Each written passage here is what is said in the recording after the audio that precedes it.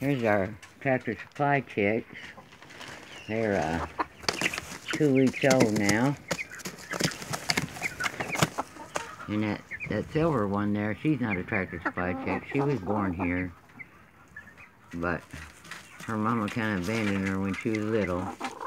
So here she is. And here's our little Tractor Supply chicks. And they're supposed to be pullets. And that one suspiciously looks like a rooster. And so does this one. And so does that one. And so does that one. And these are supposed to all be females. But we will find out as they get older.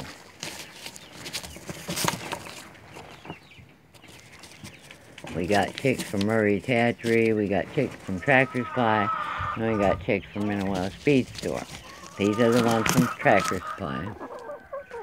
And we got this really cool precision pet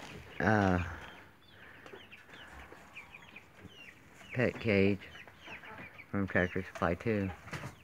It opens on the top, it opens here for easy cleaning, and it has a door on the other side. And it opens right here. Ta-da!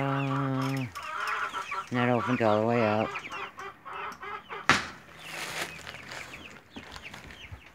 And it is a precision farmhouse expansion pen.